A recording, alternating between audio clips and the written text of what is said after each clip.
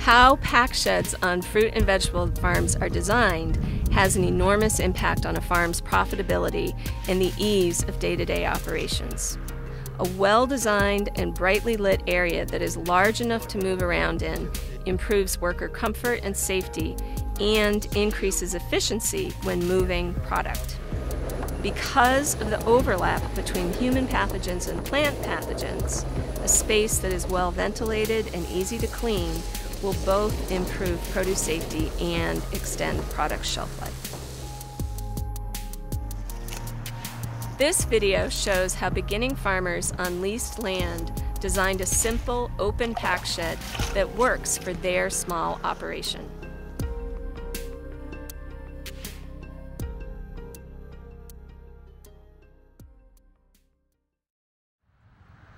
My name is Ansel Plug. I run Flywheel Farm with my partner, Justin Cody. We farm about 2 acres in central Vermont. This is our second year of farming in this location. And we farm 70% of our stuff goes wholesale in restaurants, and about 30% is retail through our farm stand.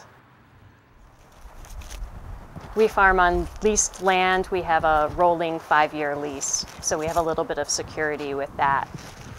So this structure is an 8x8 wood shed that's supposed to fit 4 cords of wood, and it's just a very simple pole barn structure. We thought, well, that looked like something we could build, not having a lot of experience building. This is not on a foundation, so it's just in the ground. The posts go into the ground 2 or 3 feet. Every post, and then where the floor is, there are some blocks, like cinder blocks, like patio blocks set down. Like maybe under this 8x8 section there might be 9 of them, 6 or 9 of them under there. This is a very greens focused pack shed. There's no room for a barrel washer in here. We process all of our roots basically outside. We don't do a lot of roots or potatoes. If you're a farmer and you know, like, you want to do carrots, you would have a very different setup. We wanted to make sure we did the triple rinse, and we wanted enough sinks so that we could have multiple things washing at a time if we weren't needing to triple rinse them. And it just ended up working really well to have these Home Depot sinks, these laundry sinks. We wanted it to be uniform and easy, and we needed a place to store packaging materials, a place to drain greens, a place for our salad spinner, and a place to box things. And that's kind of the concept we started last year with. And then we added a walk-in cooler to it. So there's an outdoor sink for washing tools, for washing hands. These are only for produce. I really wanted to create a flow where clean produce wasn't going back over dirty produce. So that was really hard to do in a square where we were kind of coming in over here and leaving over here. So that took a bit of work to come up with this horseshoe shape, but that was really important. And that's not just a food safety thing, that's also an efficiency thing. Like, everybody knows which way the produce is going. These 2 buckets are kind of cull buckets for when we're pulling out greens or other vegetables. The 5-gallon buckets that are marked with teal spray paint are our harvest buckets, and it just means that that's all they're used for. They only have vegetables matter in them. They're never used for compost. They're never used to move dirt around the farm, and we try to keep them really clean and not let them get really gunky.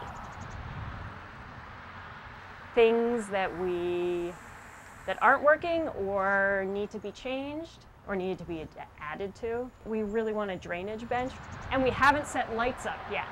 So it gets dark in here.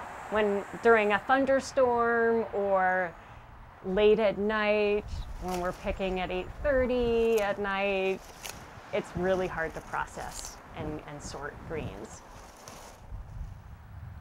This space works really well as kind of a hub, as a center piece to the farm. Early on, we had our phone somewhere else. We had electricity somewhere else. We had our storage in the barn. Everything was spread out. So doing a simple task like picking a case of arugula involved moving around the farm quite a bit. Now we feel like we're getting it to the point where we can do a complete task from this point. We built a cooler onto the side of our pack house. The dimensions of the cooler are 7 by 5 by 6 feet high, and it brings the total size of our pack house to 8 by 20.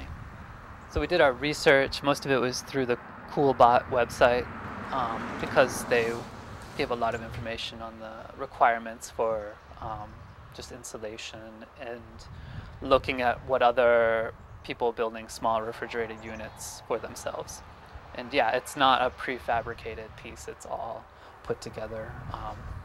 The inside has a plastic sheeting. I think it's called dairy board. It's nice. We really like how it turned out with like a non-porous wall, non-porous floor, and it was worth getting it. So we built it to this size because we're not investing a lot in infrastructure on our leased land. We had discussed the possibility of moving it somewhere else in the future, it being small enough. It's unlikely that we'll do that. The cost, it cost, maybe a couple between $2,000 and $3,000 to put it all together, which seems like a lot of money at the time. But one of the things we value most is our ability to adapt. So we don't have like a plan that goes any further than 5 years out. So when we talk to like debt counselors and people about borrowing money, they really advocated that we just put something together, like small and cheap. And it may not suit where we are in 5 years, but it's not going to dictate what we are. It's a small investment. Yeah, it works great.